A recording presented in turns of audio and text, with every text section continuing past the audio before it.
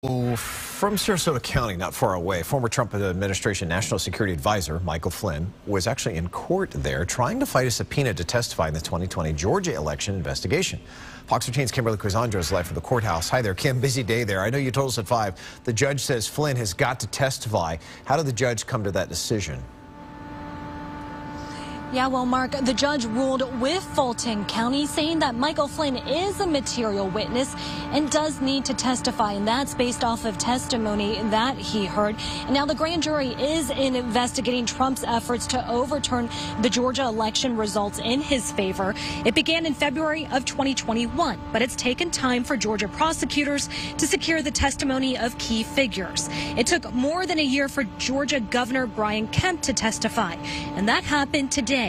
Meanwhile, in Sarasota County Court, Michael Flynn appeared in front of Chief Judge Charles Roberts as he and his attorneys tried to fight a subpoena, saying he knows nothing that would aid their investigation. But after listening to arguments from both sides, Judge Roberts disagreed. I found the determination made by Judge McBurney to be persuasive, the arguments from the state of Georgia here to be persuasive, given the totality of the circumstances and the specific examples given by Mr. Wooten has persuaded me that General Flynn is a material and necessary witness.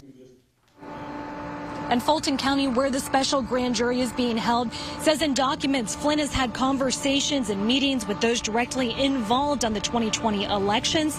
In court documents, they say Flynn's anticipated testimony is essential and will likely reveal additional sources of information regarding their investigation. And Flynn will be called a week from today to testify. But I should note that Flynn's attorney said that they would be filing emergency appeals in appellate court. Mark, back to you. And Kim, if he does testify, sounds like that would happen there in Sarasota?